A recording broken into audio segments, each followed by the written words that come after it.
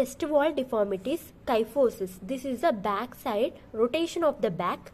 Next, scoliosis, lateral curvature of the spine. These complications are kyphoscoliosis, pigeon chest, barrel chest, funnel chest. Kyphoscoliosis, combination of these two, and lung involvement. Pigeon chest, this is the protrusion of the sternum or ribs, front side protrusion.